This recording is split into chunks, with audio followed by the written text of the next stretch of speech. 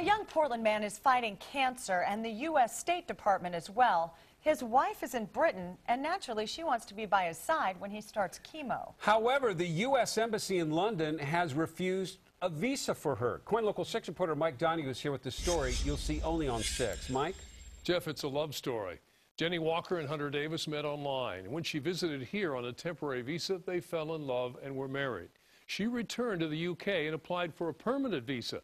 But while they were waiting, Hunter was diagnosed with brain cancer. Now they're separated by 2 oceans, but we may have found a way through one of them.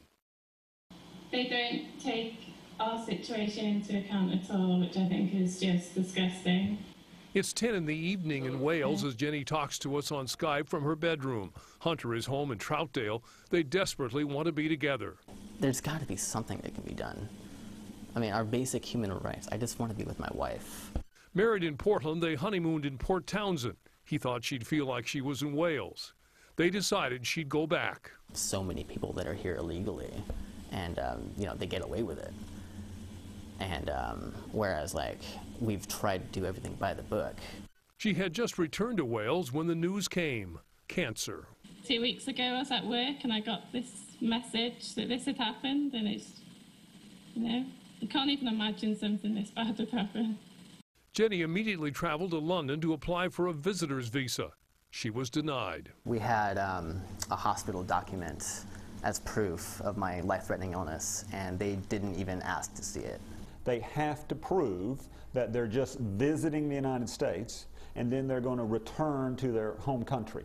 I looked in today to the spouse visa, and that can take up to 10 months to process, and we don't have 10 months.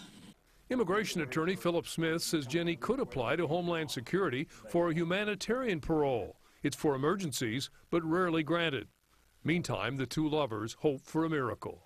There's no future without him in my life, No doubt in my mind that I'm going to be with her. Hunter's doctors say he has 18 months to live. I contacted a State Department official who said Jenny must have property or a career or something to prove she'll return to Britain. She's a barista who lives at home.